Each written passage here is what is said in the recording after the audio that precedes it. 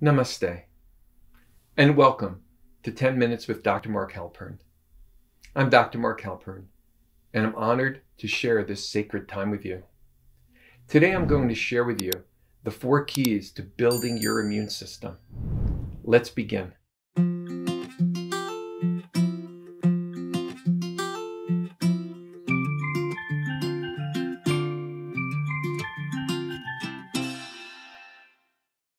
The first key that I want to talk about is the role of diet. In Ayurveda, we understand that your immune system is tied to something called ojas. Ojas is the energy behind your immune system. There are certain foods in Ayurveda that have a very high ojas building potential, not the foods you may be thinking about. It's not salads, it's not even fruits.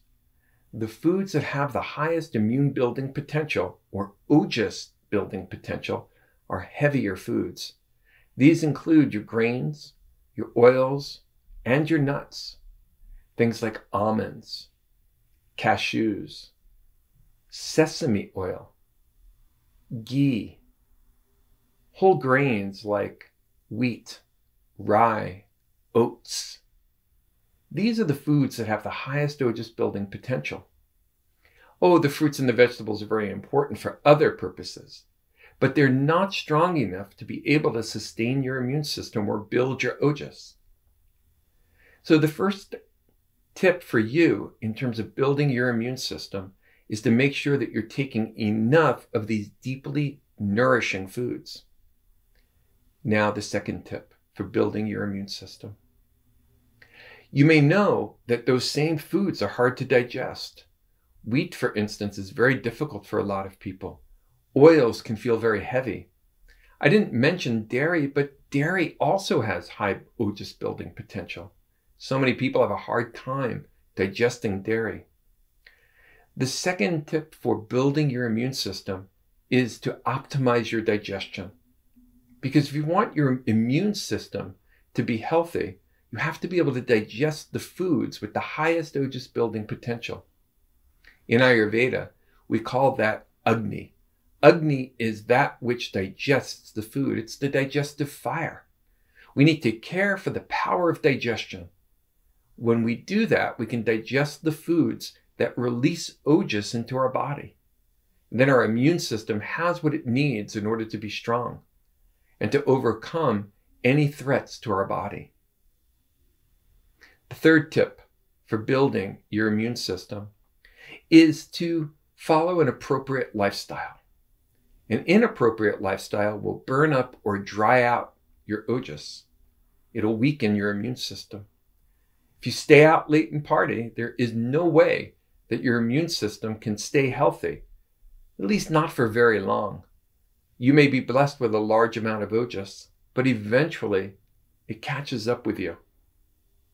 It's important to get a good night's sleep. This is essential to rejuvenating your body. A healthy lifestyle also includes regular routines, and regular routines include sitting down for your meals, which also allows you to optimally digest your food. Healthy routines are essential. When routines are irregular, it'll disturb the Agni that is responsible for your digestion.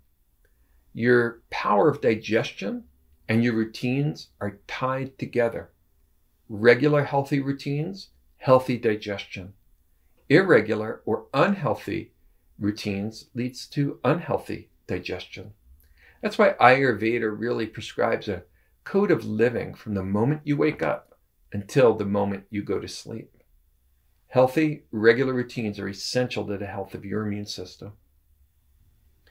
And the fourth tip that I'd like to give you is perhaps the most important of all. The Ayurvedic texts are very clear about this. They say that the most important thing you can do to protect your ojas and even build your ojas is the practice of ahimsa. Ahimsa means to not cause harm.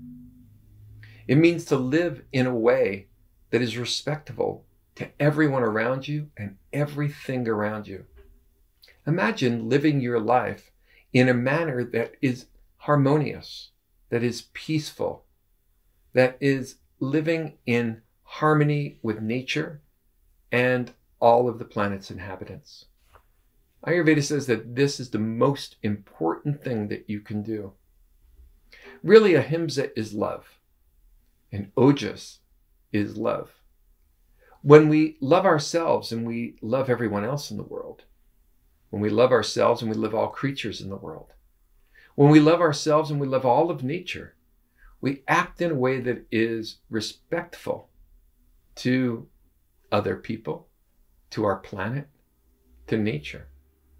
This behavior, this lifestyle, if you will keep our ojas strong and keep our immune system strong. The absence of love is actually the cause of disease and the cause of suffering. Love fortifies every cell in our body. But we struggle to love. Each of us do. It's part of the human condition. We struggle to love others and we struggle to love ourselves. And it's that inner struggle that weakens our immune system, that lowers our ojas. That inner struggle takes the form of anger. That inner struggle takes the form of fear. That inner struggle drives us to act in ways that we tend to regret later. In the moment, sometimes it even feels good. But later, we feel worn out, tired, dried out. It's disharmonious. Over many years, it takes its toll. We seek love. We know that love is the answer. We just don't know quite how to get there.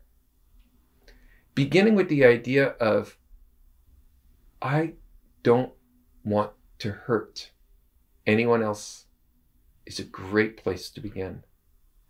I don't want to hurt anything else is a great place to begin. How can I go through my day today and not hurt anyone or anything? Wow. With that kind of mindfulness, with that kind of awareness, think of how your day will change. Think about how your relationships will change.